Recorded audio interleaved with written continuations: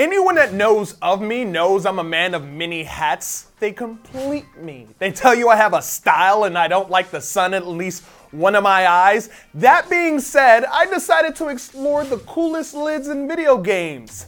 Let's get started. 5. First, can we just talk about how swag nominal Parappa looks when it's rhyme he spits? I have to admit, I had no plan for that line. I freestyled it. Oh shoot! Swag.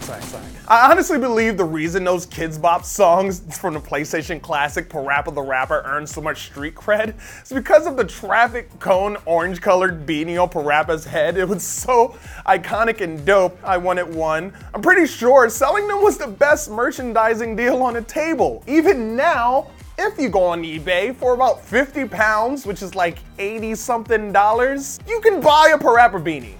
Even now, Parappa is keeping it hip hop because only a real baller is gonna pay over $80 for a damn beanie. No. 4.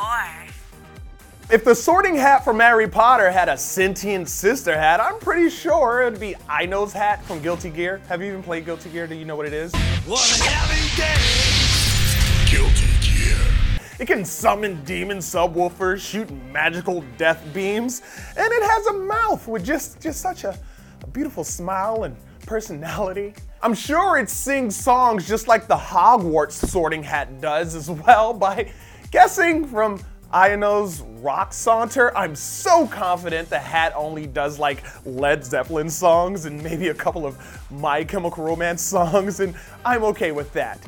Ba-doom pow. And if you didn't know the sorting hat from Harry Potter sang songs, then maybe you should read a book because that is fundamental.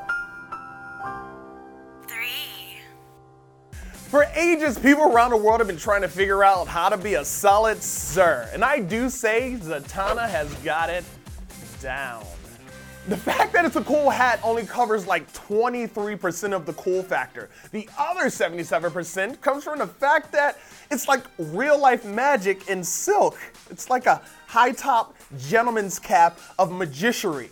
And I want it. She pulls all sorts of things out of the head hole, like rabbits, swords, dildos. The best magic she does is when a weave is messed up. She patted a little bit, put on the hat, don't trip boo-boo, the magical hat got you. 2.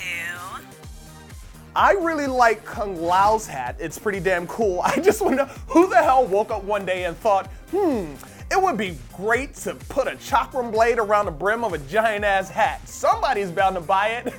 Confidence. Imagine Glee on his sweaty blacksmithing face when he got an Amazon order for a Shaolin temple delivery from some dude named Kung. I'm sure the hat's heavy, so the shipping rates to China must have been like super bitch, but going off of Kung Lao survival rate, the purchase was super duper worth it. 1. I can tell you this with confidence coming from North Philly. Anyone walking into a fight knowing their headpiece has more muscles in one arm than their opponent has in their whole body must be just so smug and confident. Sarabella from Skull Girls, if you haven't played it, has super every right to be. She has a horn hat with a face and hulked out arms. If you think about it, she is essentially wearing the upper torso of a steroid abusing alien bodybuilder. There's a vision for you, and I'm jealous. I'd love to have the upper torso of a female alien on my head. All right, wait. Saying that out loud, I now completely understand how terrifying that sounds. But whatever, because hashtag YOLO, hashtag you just jealous, hashtag alien headdress girlfriend, I got a date later, and she's got muscles. Hang on to your hat. I'll cut you down to size. There you have it, my top 5 hats. That's just my opinion. You could disagree if you want to. Did I miss a cool ass hat that's just a little bit more than the hat? No, the Super Mario Brothers hats don't count. They're not cool. Let's nip that in the booty hole right now. Let me know what you think on Twitter, @Flitz. Thanks for watching, young humans. Until next time.